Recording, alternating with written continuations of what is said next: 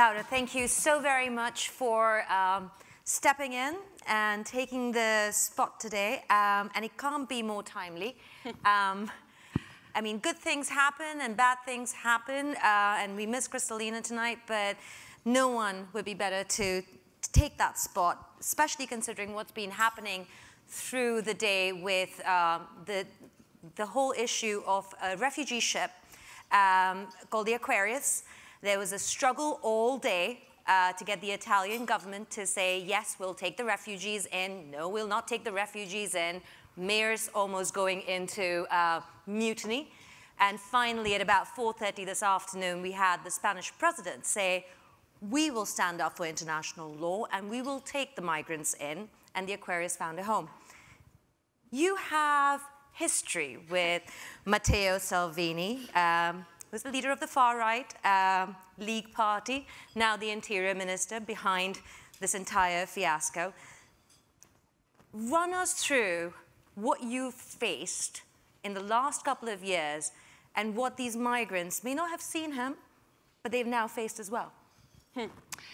Good evening, everybody. I'm really delighted to be here with all of you. Thanks to fortune, this was possible to connect all of us, to get in touch, to exchange ideas, opinions, and hopefully to forge new alliances. So thank you very much. Yes, who is Matteo Salvini? Matteo Salvini, I'm so sorry I have to speak about Matteo Salvini. Maitri, are you sure? He's a guy who invested a lot of energies, time, and ideas on making people understand that migrants are those guilty for all the evil, for all the problems we are in the country. So he created his career just accusing migrants and refugees to be the one who were making crimes.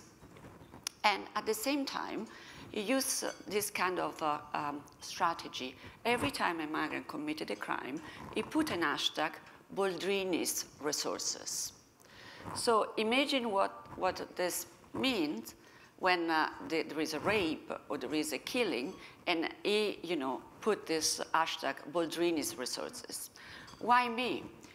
Because I worked for 25 years in the UN agencies, and 15 years in the UNHCR, the High Commissioner for Refugees.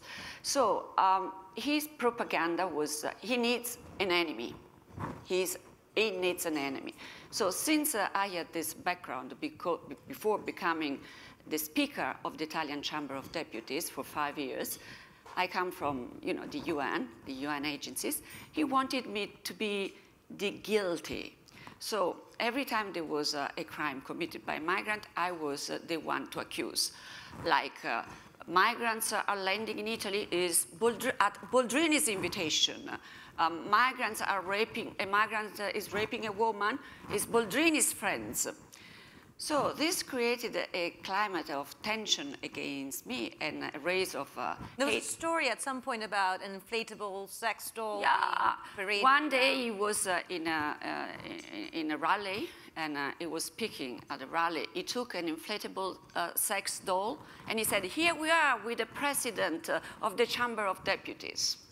So people from his party, at a certain point last summer, when there was a terrible rape committed by a bunch of migrants, a terrible one, he said, let's send them to Boldrini's house in order to make her smile again.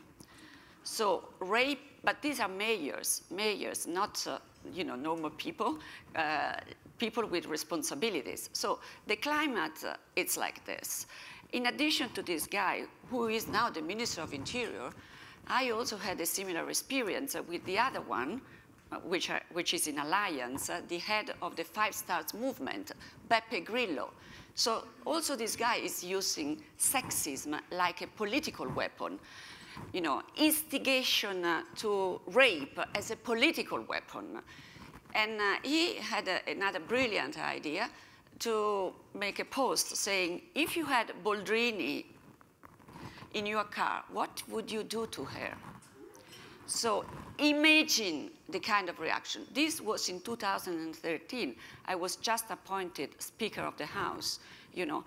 It means that this climate accompanied me for 5 terrible years. And not only me, unfortunately. I'm an adult and I can cope. But also my family and my daughter. She was also, you know, targeted with this kind of terrible, you know, threats of rapes, threats of deaths, threats, whatever. And whatever it was only sexism attack. Never, never, ever maitreya on the issue itself. Never, I disagree with you because. No, it was just, I wish they rape you. I wish I could do this and that to them. So always sexism. Now I ask, is it possible to accept such a treatment? Why we, women, have to accept to be treated that way? Why this is considered almost normal? So why a public figure, especially in politics, has to accept to be treated that way only because she has a position? So I think we have to really react in a way which is collective. Yeah. We have to join forces. This is why I say forge alliances, because in Italy, the women were not enough strong during these years. They didn't react. And if one of us is treated that way, you have to consider that there will be a next one treated that way. So if you don't react, it will be the beginning of the end. Yep. What I do want to do is for us to, as Laura says, we're adults, we take responsibility for our actions, but our families don't. So I do want us to give a hand to her daughter who's in the room tonight for standing up with her mother through this entire 5-year process. Thank you so very much.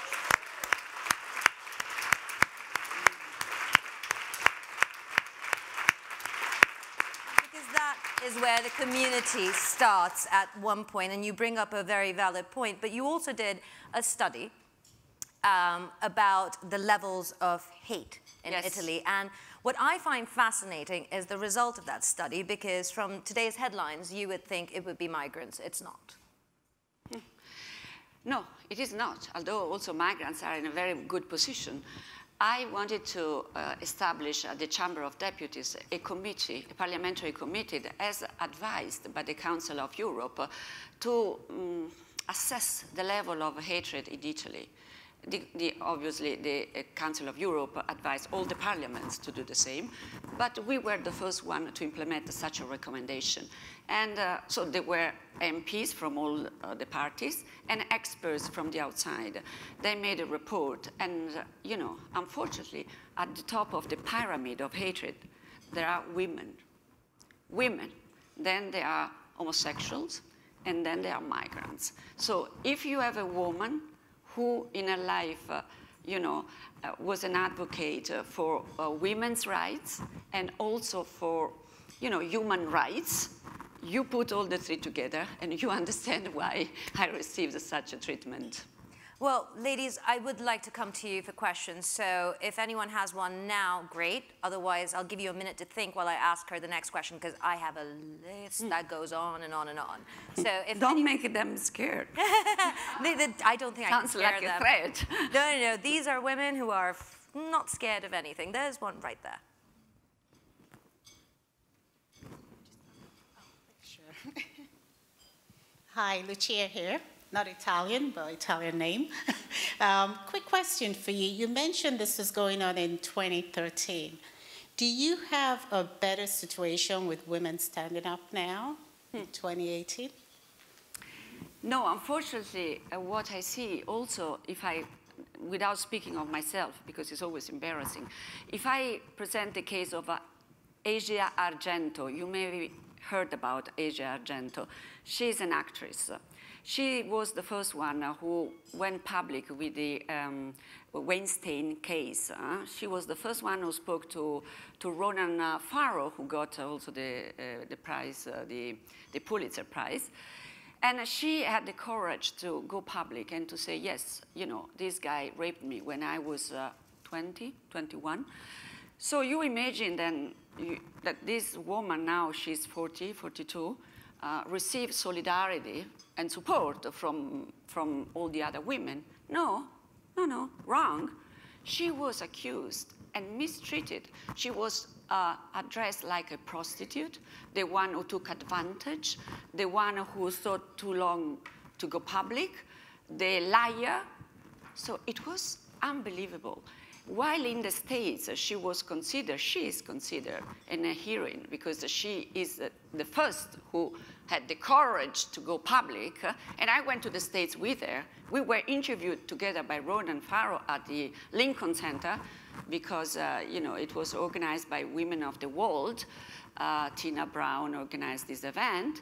In Italy, she's considered like, the prostitute. And now that Bourdain, the chef, the famous Anthony Bourdain, died, made suicide.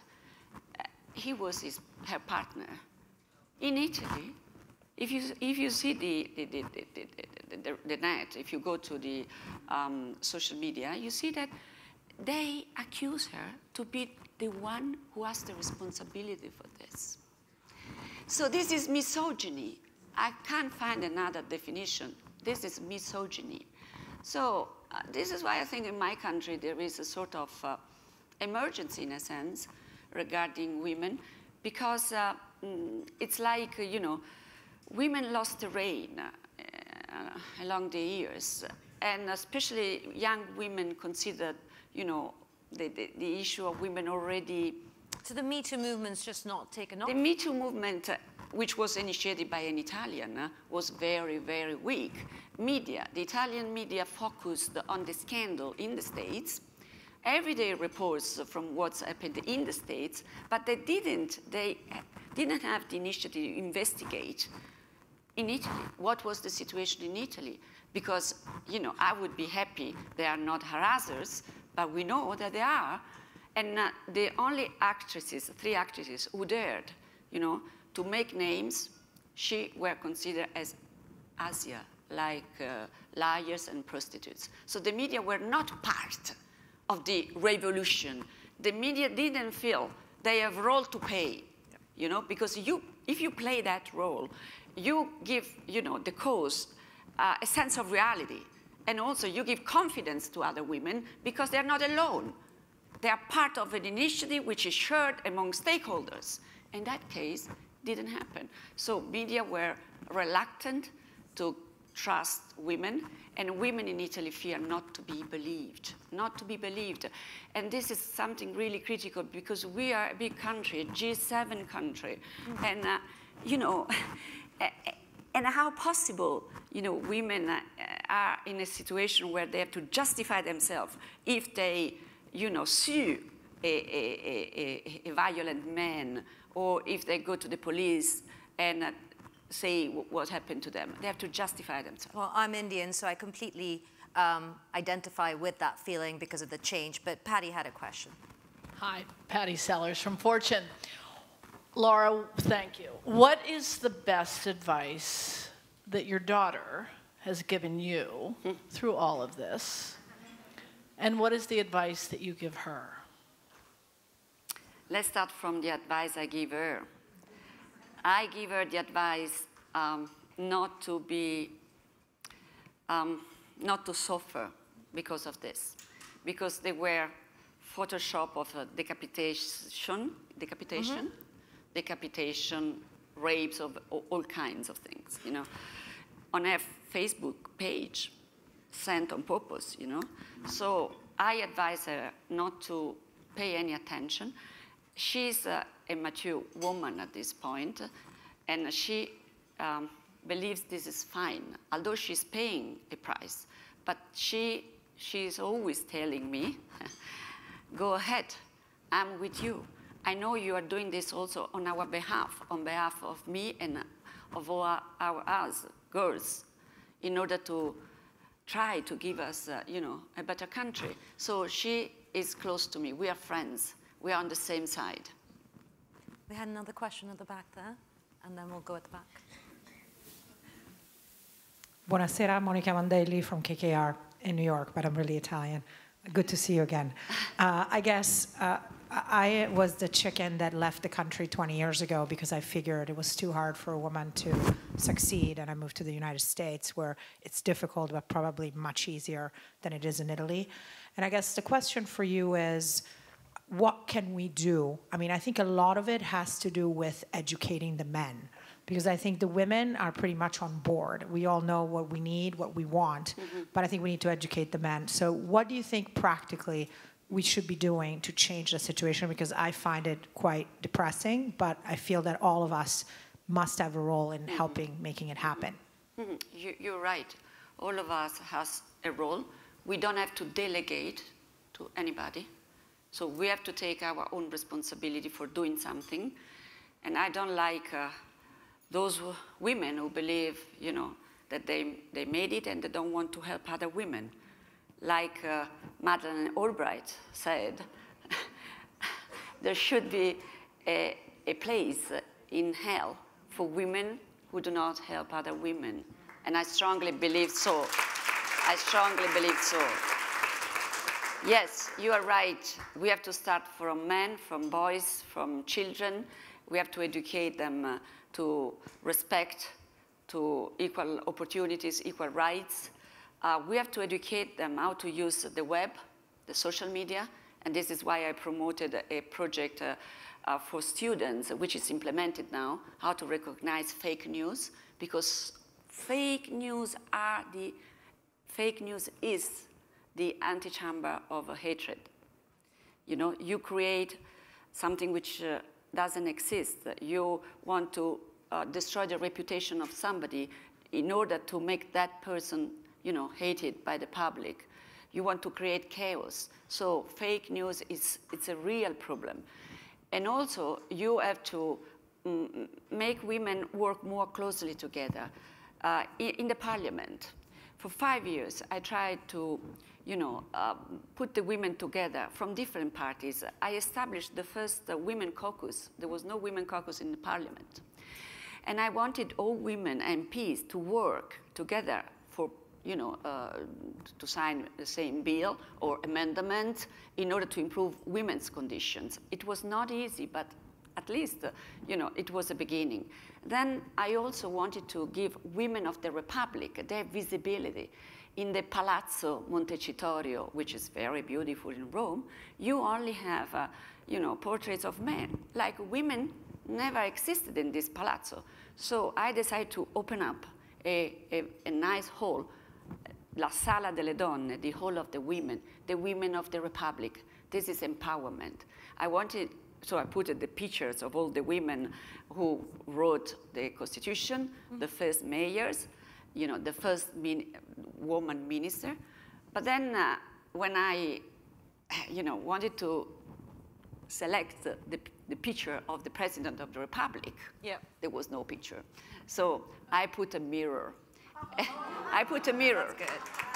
That's really good.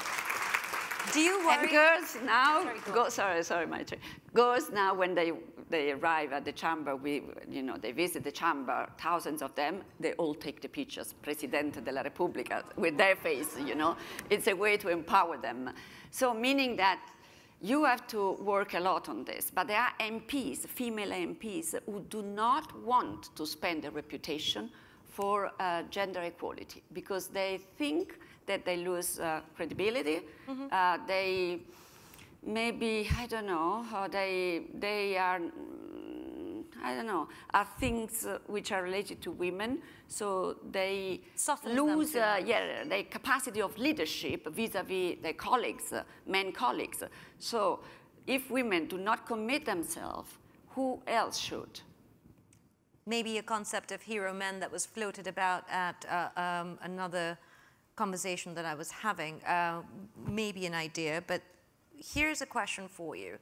Giuseppe Conte, who's now the new Prime Minister, very keen, like his party, or the coalition, to be close to Russia. What does that mean for Italian women, half the population, let alone the international law question that was brought up by just the actions of today? Well, yes, from Matteo Salvini, Mr. Putin, his favorite political personality. He's a hero. So you understand my concern. Because in Russia today, civil rights are under pressure. Freedom of expression is basically limited. Then domestic violence has been depenalized. Speaking of homosexuality in public is a crime. So if Matteo Salvini, the Minister of Interior, is considered Putin, you know, the biggest personality of the world, you consider, I mean, this is a real danger, a real concern for all of us democratic people who do not believe that can be considered a reference. So Mr. Conte is a weird gentleman. He's very weird. He's a professor. Nobody knew him. He came out of the blue. And now he's supposed to be, I don't know what, the person directed by Salvini. He is Deputy Prime Minister, by the way, Minister of Interior and Deputy Prime, and by Di Maio, which is, who is the head of the Five-Star Movement. So this guy, when he arrived, the program, the government program, have been already finalized. Have you ever seen a prime minister who doesn't take part at the program of the government? I've never seen him before. And all ministers have been already decided. So this man is unprecedented. How can I tell you? I don't know. It's really weird. It's really strange. It's something which I don't know how can happen.